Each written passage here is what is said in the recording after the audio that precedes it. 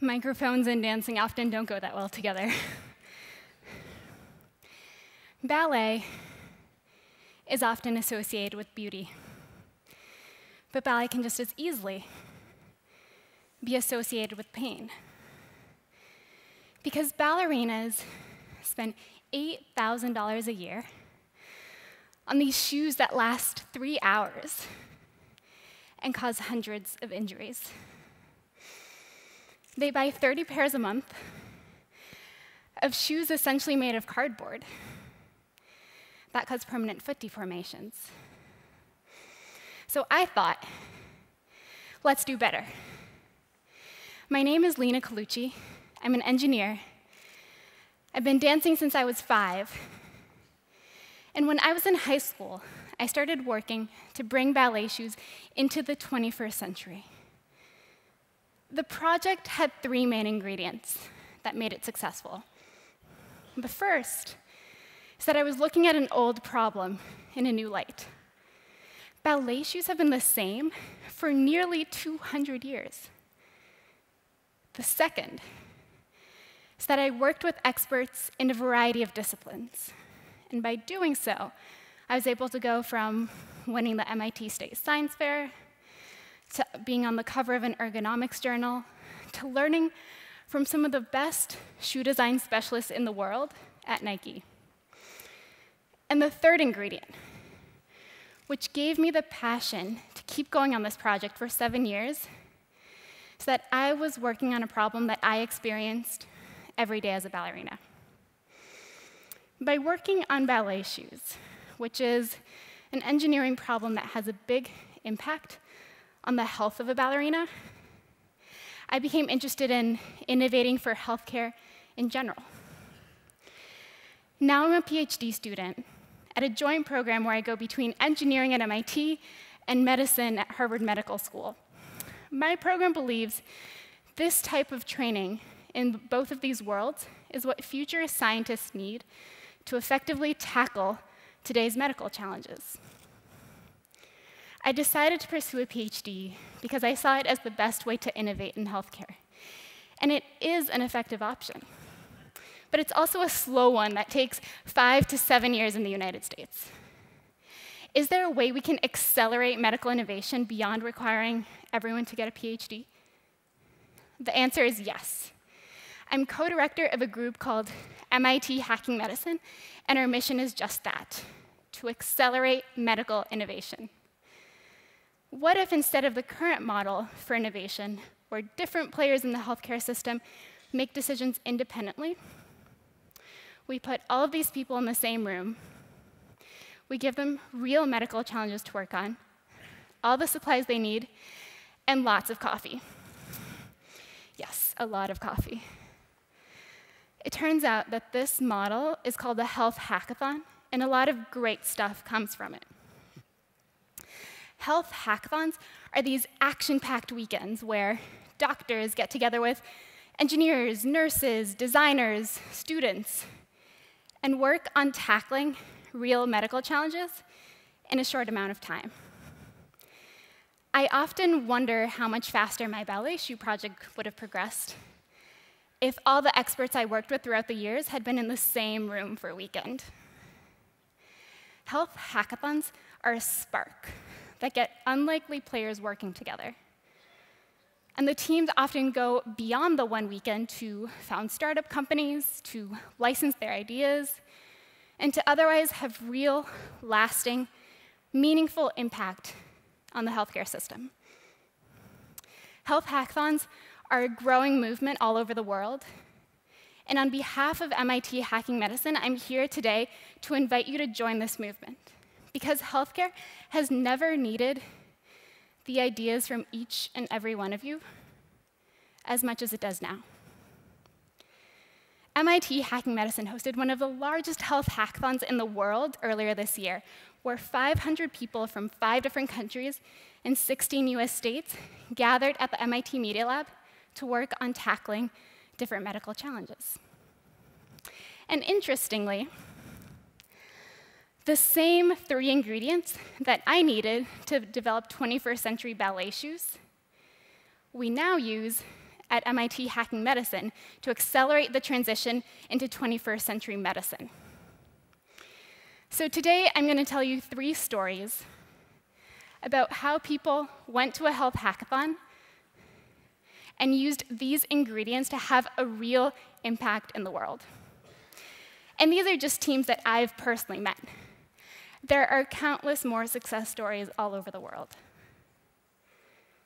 The first story is about a team that was able to innovate by looking at an old problem in a new light. PillPack reinvented the way people get their medication.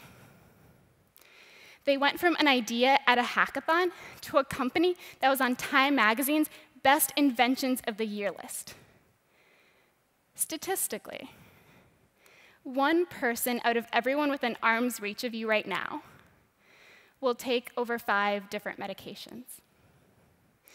What if instead of having to juggle 5 different pill bottles, instead of having to pick all of them up at the pharmacy, instead of having to remember to order their refill, everything was just delivered to you in the mail, pre-packaged, and labeled with the exact date and time that you should take it?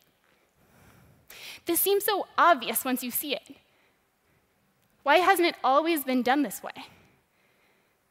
But it took a pharmacist, a designer, and an entrepreneur coming together at a health hackathon to develop the solution.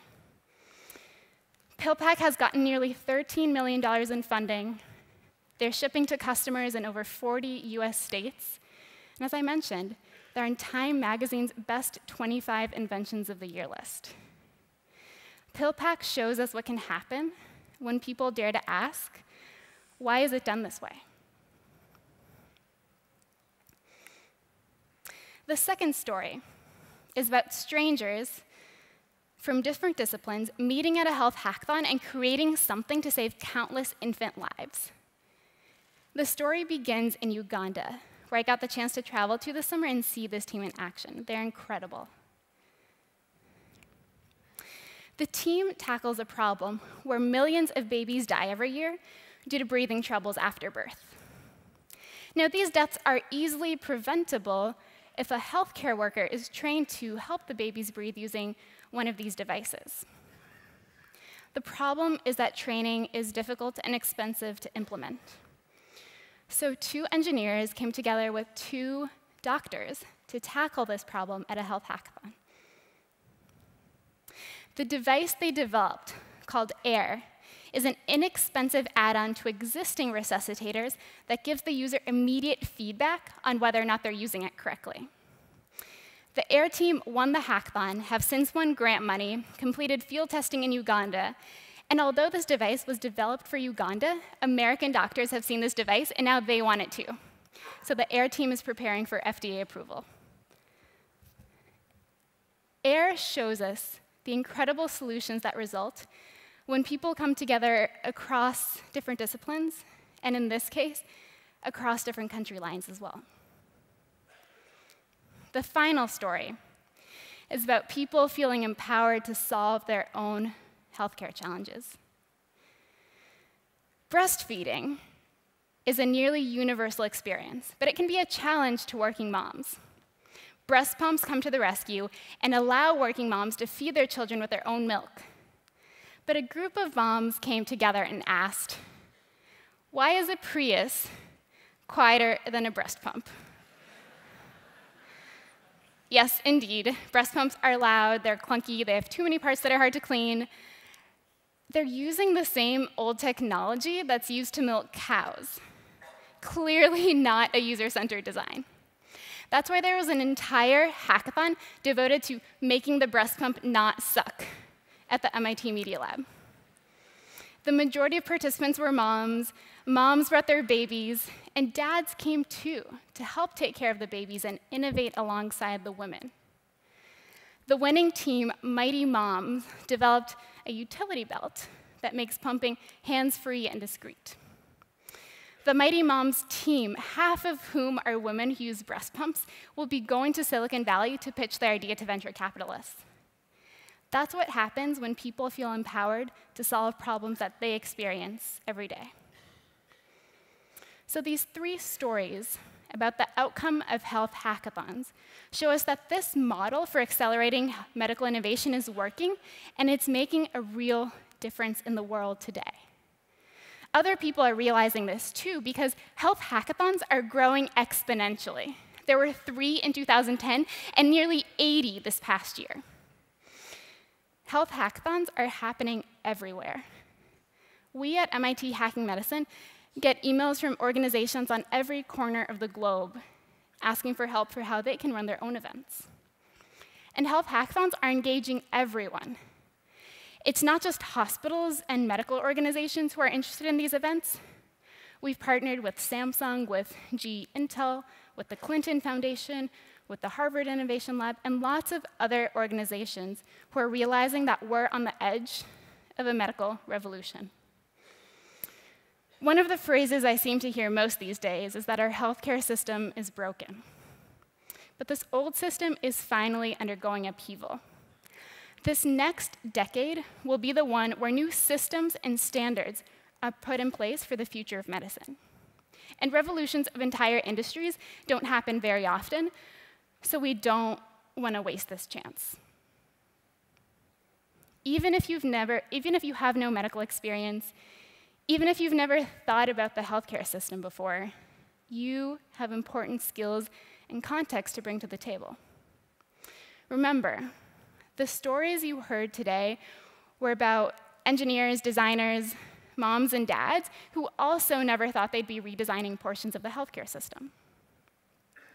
All of us have a stake in what the future of medicine looks like because all of us will interface with the medical system at some point in our lives. One of the best places for you to invent that future is at a medical hackathon. So I invite you to join the movement, and let's all hack medicine. Thank you.